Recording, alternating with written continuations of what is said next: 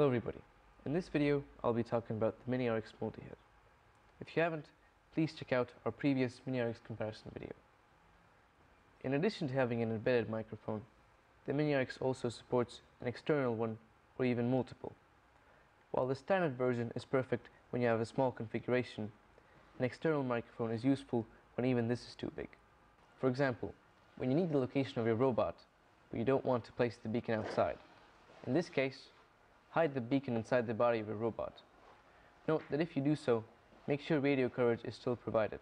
So don't place the beacon inside of metal, as you will not have radio coverage.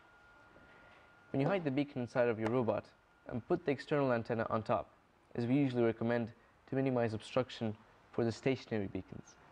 All you will need is a similar opening at the top.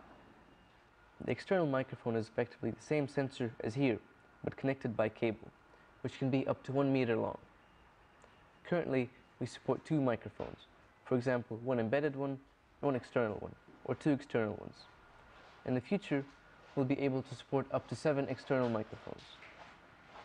If you need a configuration that gives you both the location and direction, then you will need 2 external microphones. Putting them farther apart will give you a more accurate direction angle. A very similar system of paired beacons is used in a non-inverse architecture in this video. As you can see, the Mini-RX is a very versatile option.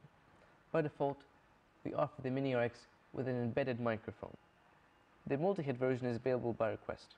If you have questions, then take a look at our forum, read a manual, and check out other videos on this channel. You can also drop us an email at info@marvelmart.com. Thank you for your attention, and see you in the next video.